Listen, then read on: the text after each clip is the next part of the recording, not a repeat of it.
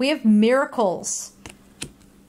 There you go. Something breaks open today. Now, when we talk about miracles, people tend to think about surface level things. We have our annoyances, we have our troubles, we have our concerns.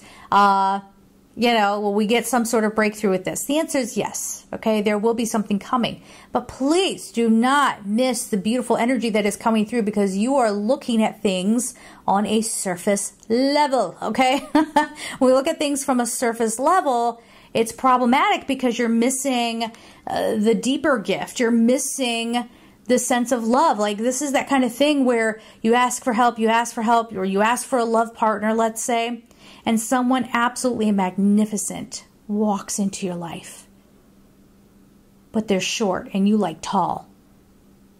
Or they have brown hair and you like blonde hair. And you just missed an incredible connection because your ego couldn't be silent. This is what you're realizing here. Part of the miracle is clarity.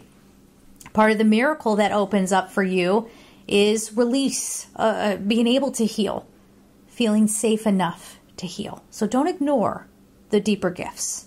We're going to leave it there. I'm sending you all so much love, and take care.